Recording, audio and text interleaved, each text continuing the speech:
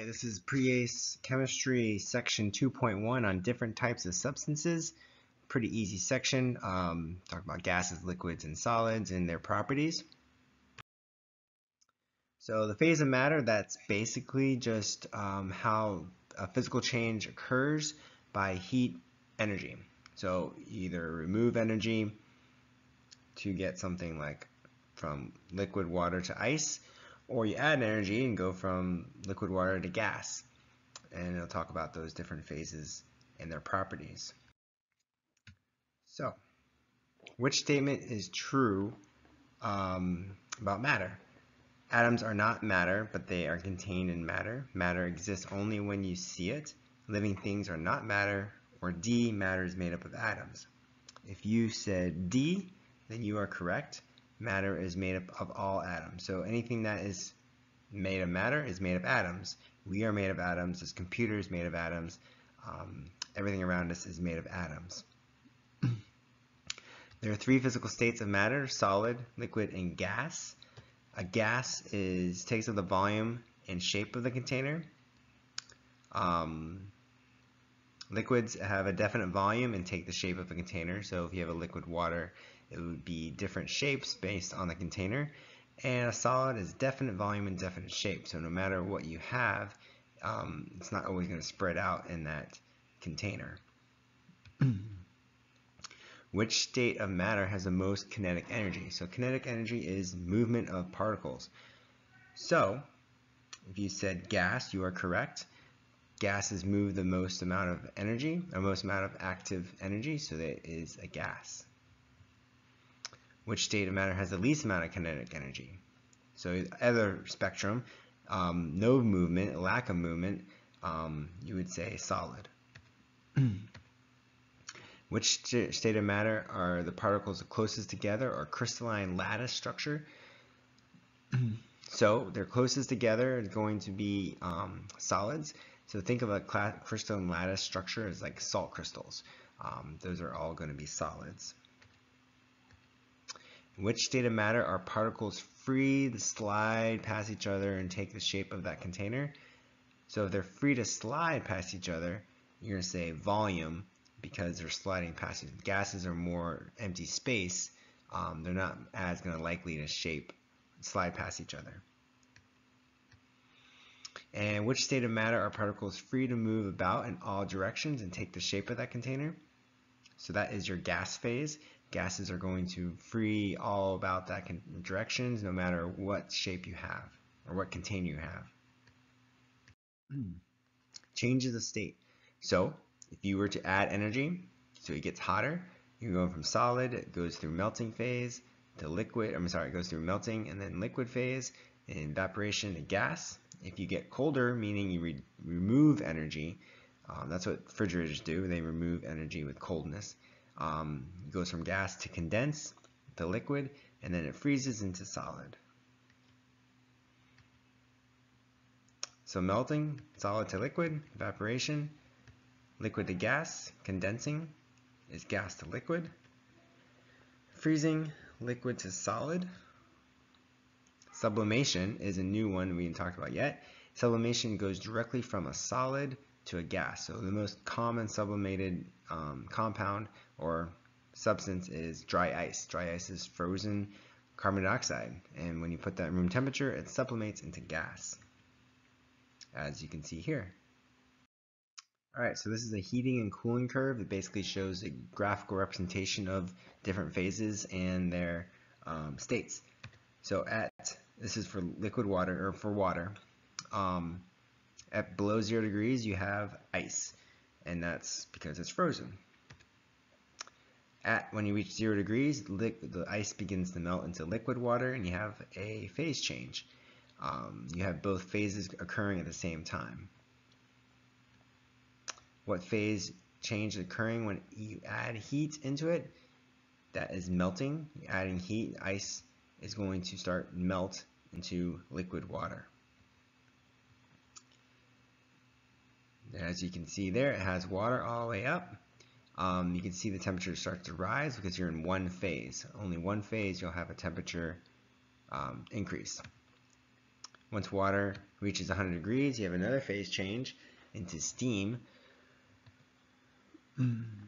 So what phase change is occurring here if heat is being removed? So removed means it's getting colder. So from steam to liquid, it is condensing. Once you hit above, all the liquid water is into steam, you go above 100 degrees and you have steam. Explain what is happening that causes heat to change but not temperature at the flat phase change.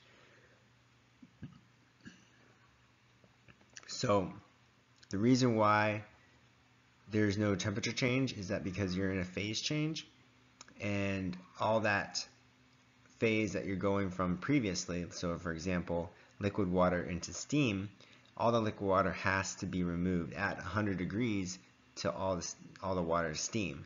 So you can't raise the temperature past 100 until all that water turns into steam. The added energy is being used to break down the lattice structure or the bonds that temperature does not rise.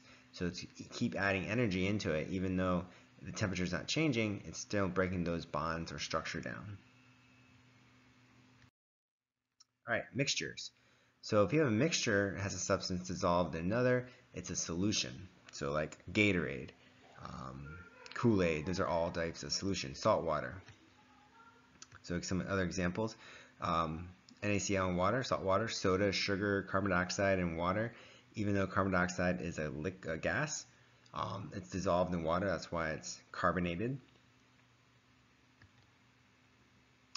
Mixture that has a substance that isn't completely dissolved, particles are suspended, it's called a suspension.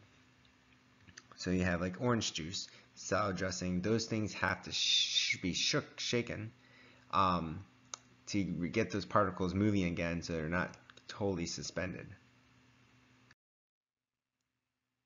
So how do solutions differ from pure substances? So salt water, if you try to boil salt water, there's really lack of phase change. So you can see the difference is that you won't get a constant temperature at 100. It starts to raise gradually. It doesn't have a plateau.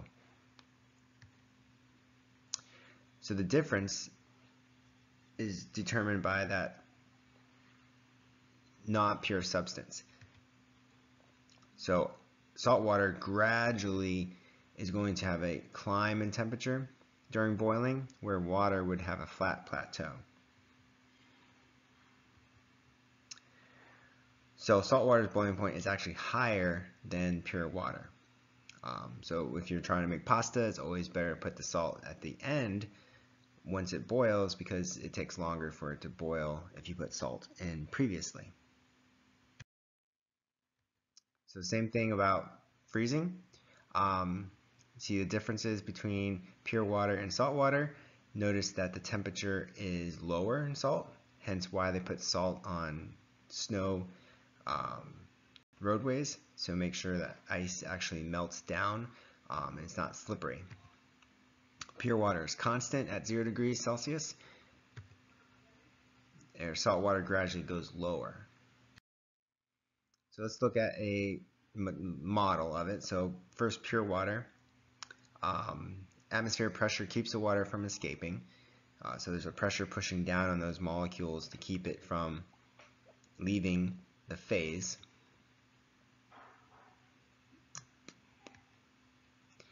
And then as you increase heat, more energy is causing the water to escape its pressure. So they're moving faster and faster and faster. And as they get more and more energy, they'll escape the atmospheric pressure and start to leave and become steam.